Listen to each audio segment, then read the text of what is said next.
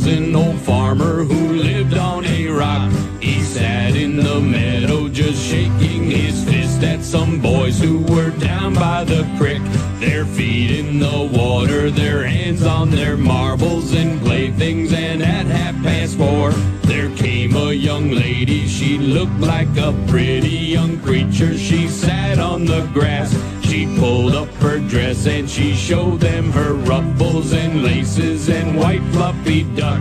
She said she was learning a new way to bring up her children so they would not spit, while the boys in the barnyard were shoveling refuse and litter from yesterday's hunt, while the girl in the meadow was rubbing her eyes at the fellow down by the dock. He looked like a man with a sizable home in the country with a big fence out front.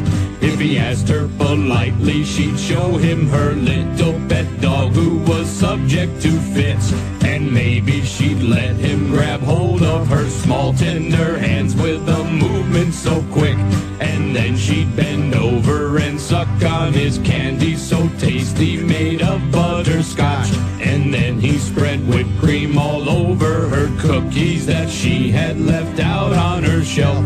If you think this is dirty, you can go f yourself.